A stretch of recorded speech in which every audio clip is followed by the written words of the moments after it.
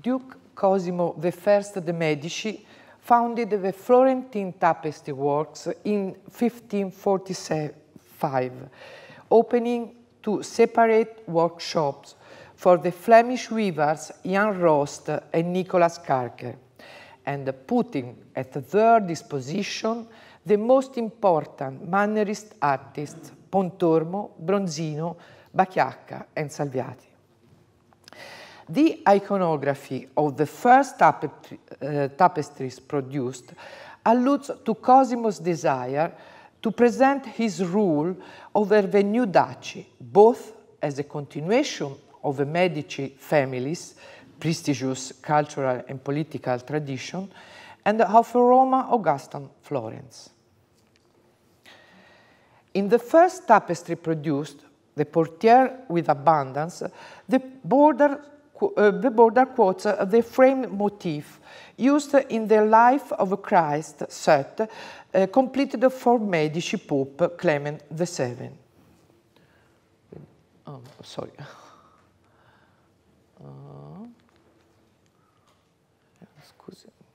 Scusate, sorry. This is identical. This border and this border. In the foreground, a putto offers a tortoise a slice of squash or melon, both imported from the New World. The tortoise with the sail was the device chosen by Cosimo il Vecchio de' Medici, known as a Pater Patriae, literally founding father of the nation, and adopted by Cosimo I. In both cases, the device was accompanied by the motto Festina lente, hasten slowly, used, according to Suetonius, by the Emperor Augustus.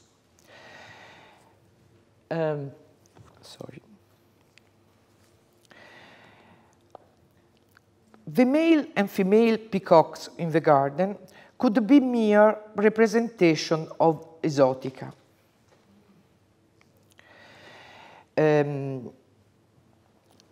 They might, however, allude to the device of Giovanni di Cosimo il Vecchio with its motto Regarde-moi, and to the emblem of Eleonora di Toledo, Cosimo I's wife.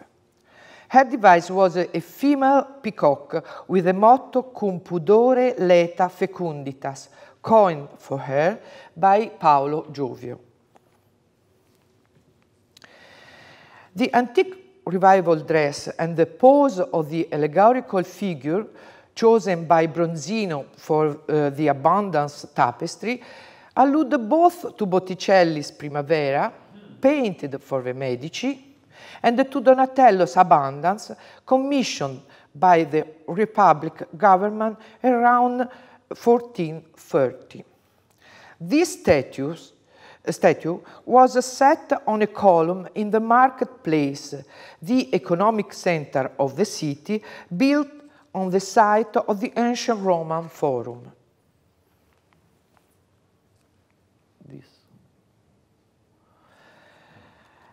Before it was destroyed in the 18th century, it was considered a symbol of Florence in its Renaissance glory.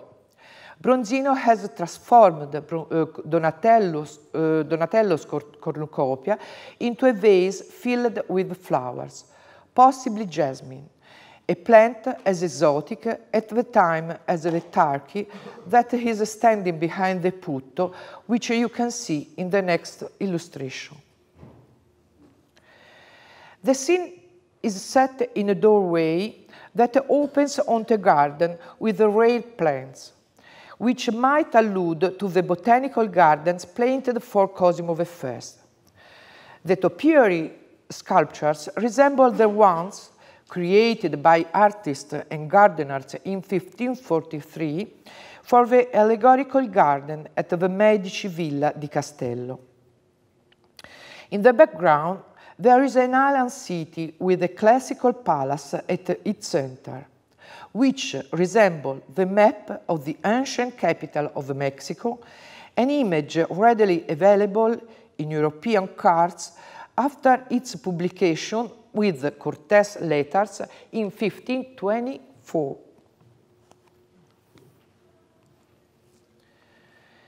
The portiere with the justice liberating innocence alludes to how Cosimo's just rule substituted the tyranny of his predecessor, Duke Alessandro de' Medici. While the meaning of the allegorical figures of the justice, innocence, time, and truth is clear, the interpretation of the four animals present in the tapestry has been the object of discussion. Erwin Panofsky interpreted the serpent as a perfidy, the wolf as a greed, the lion as anger, and the dog as envy. His analysis, based on Cesare Ripa's Christianized iconologia, was considered inappropriate by Lynette Bosch for the humanistic imagery of Cosimo's cart. In 15th and 16th century iconographic handbooks, the serpent, wolf, lion, and dog presented together allude to the Egyptian god Serapis, who was identified by Macrobius with the sun, controller of time. The serpent symbolized time, and the three animal heads its manifestation, present, past, and future. The symbolism of the Serapis Tricipitium, literally of the three heads, had been introduced in Florence by Piero Valeriano's Hieroglyphica, dedicated to Cosimo I. On the left side, time unveils truth, personified by a naked young woman, introducing the theme of Veritas Filia Temporis, truth as the daughter of time. This theme made its appearance in Medician iconography in 1536 on the cover of Adrian Villard's Liber Quinque Missarum, dedicated to Duke Alessandro. According to Bosch, its iconographical source was Aulus Gellius' Attic Nights.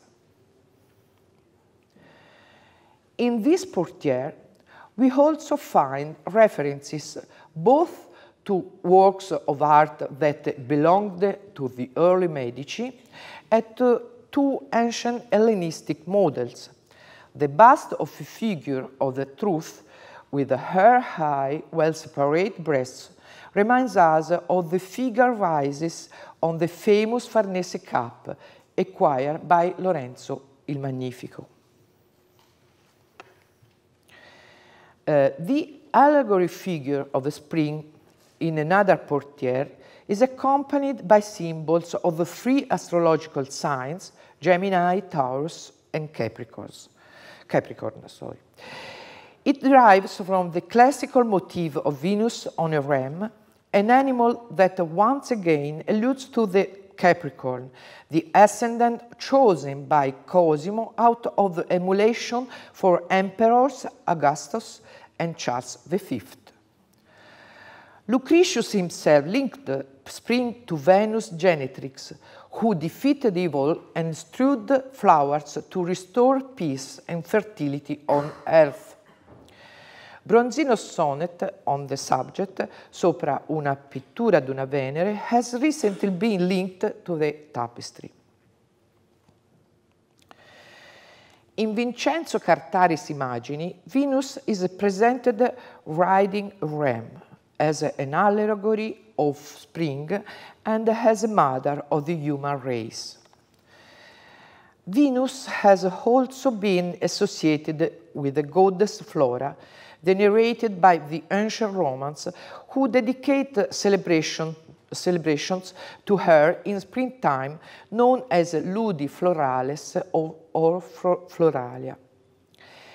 Aries, also a ram, is the first sign of the zodiac of the Florentine calendar year, which began on the 25th of March, according to legend, the date of Florence's foundation. The birth of the Cosimo's son, Francesco I de' Medici, on the 25th of March 1541, made the Flora Spring and Flora Florence metaphor even more fitting. The figure of Venus Flora strewing Medici roses and Florentine lilies can thus be interpreted as an allusion to a new golden age born with Cosimo's just government, as presented in Justice Liberating Innocence.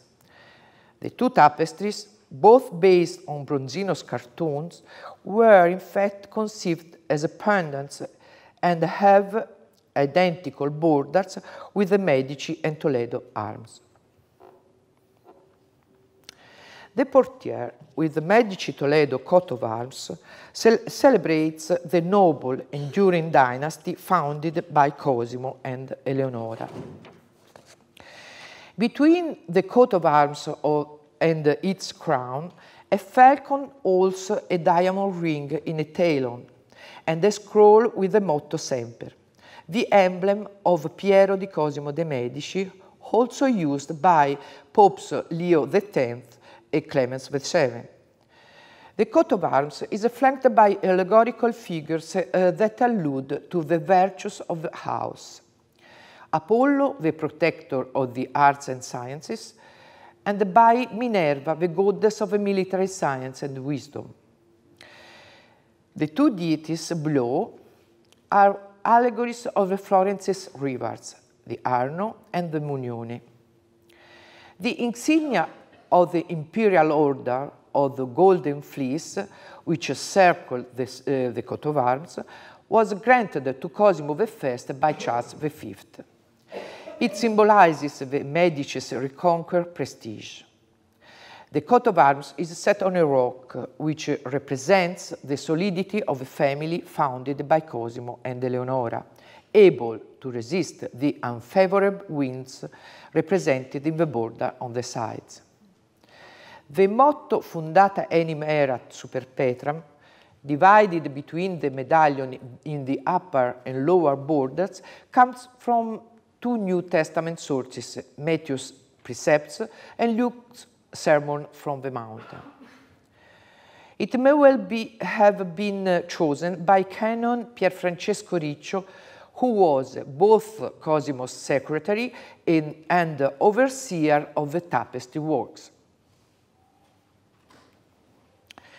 Two religious tapestries drawn by Salviati, a Lamentation and an Ecce Homo, include the Medici coat of arms and emblems decorating in the borders. The choice of the subjects reflects Duchess Eleonora's personal devotion to the cult of the Passion of Christ. The presence of Nicodemus in the Lamentation may allude to Nicodemism, the form of dissimulation used to avoid religious persecution theorized by Juan de Valdés. The tapestry exhibited in the Prior's Chapel of Palazzo Vecchio might have hung at first in Eleonora's private chapel. All the motifs decorating the border of the Ecce Homo tapestry, except for the Noli Me Tangere at the top, are Medicean and Florentine symbols. There are two Capricorns and two crown Medici Toledo coat of arms, circled by the insignia of the Golden Fleece. Two lions with one front paw posed on a ball, red like the ones in the Medici coat of arms, represent the Marzocco, the symbol of the Florentine Republic. We know that Duchess Eleonora held this tapestry in great consideration. In 1549, she requested it to be sent to her in Pisa.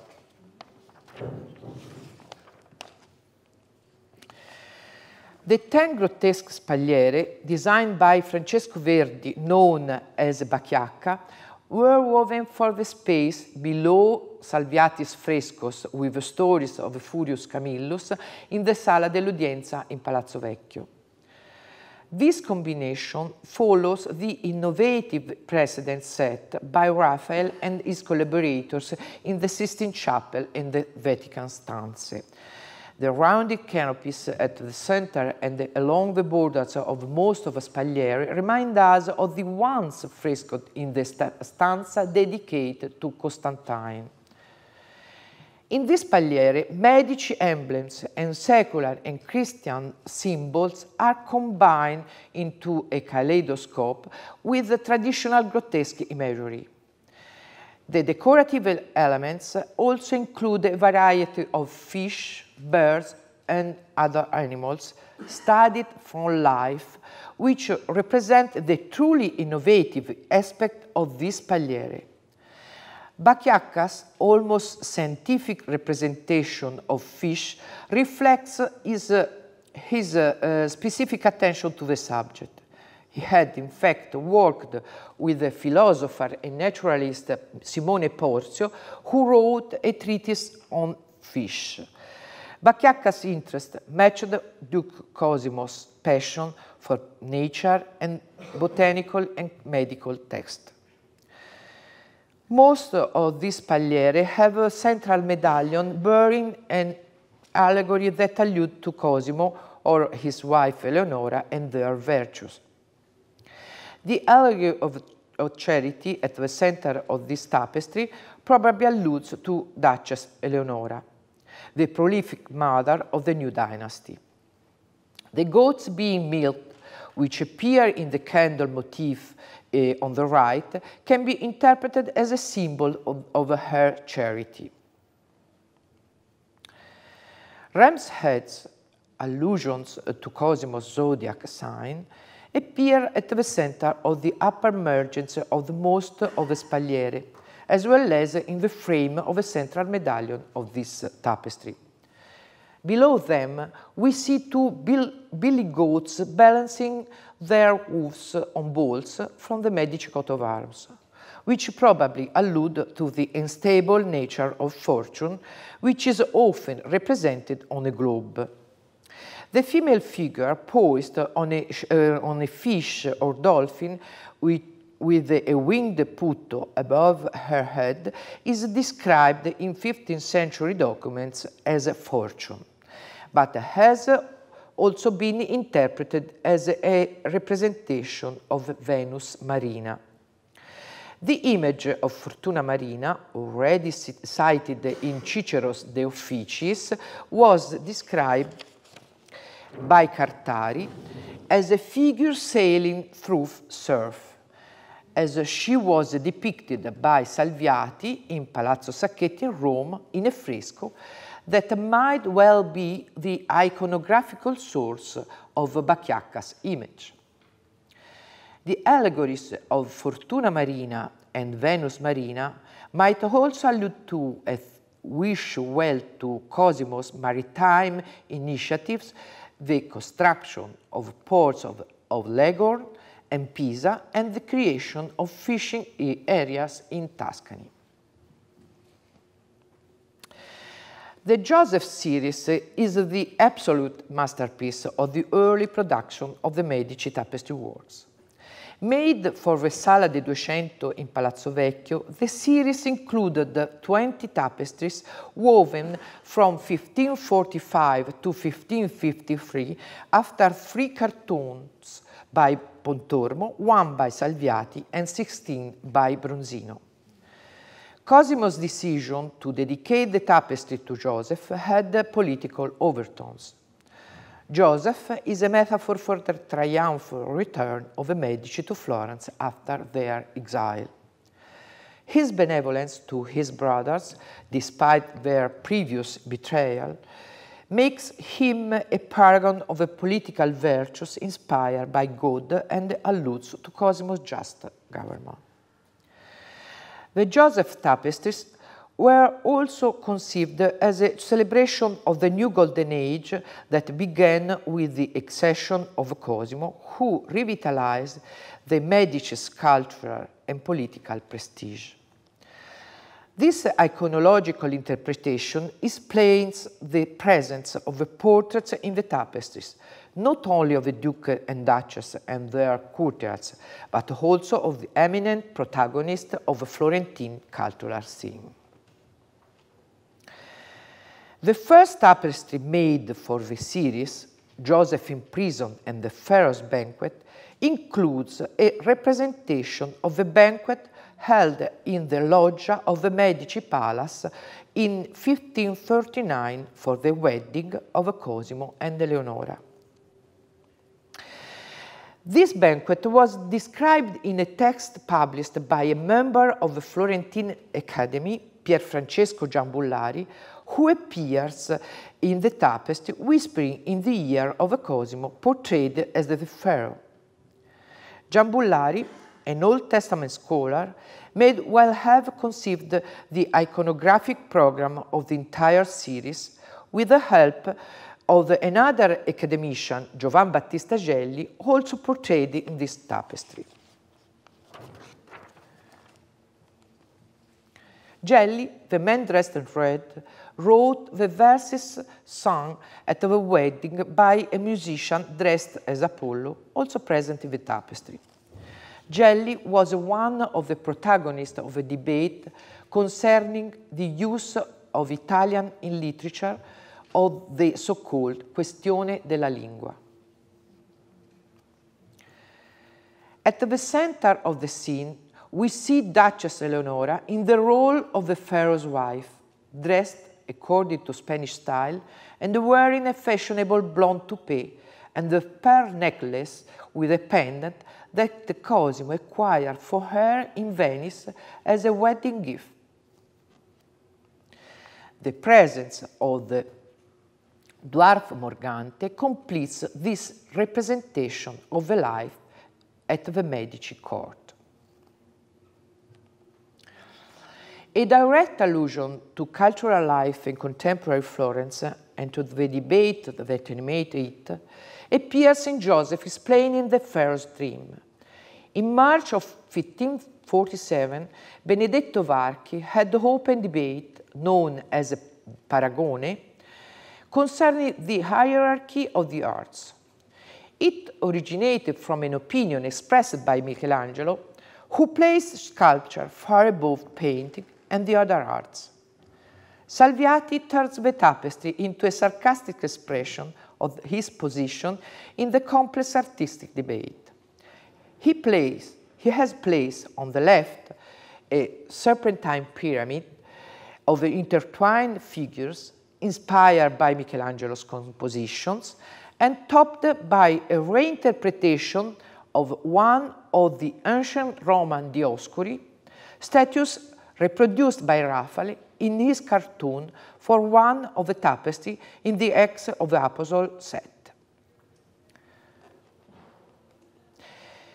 Salviati has included a portrait of Michelangelo in the scene. We can recognize him as the figure listening to the pharaoh's conversation with Joseph.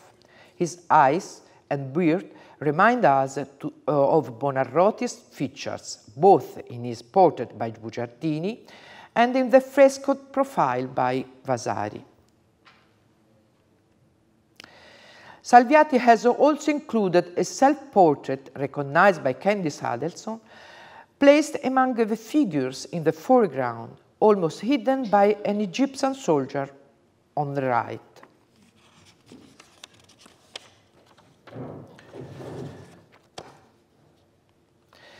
Bronzino also seems to express his position in the same debate, in the tapestry with Joseph fleeing Potiphar's wife.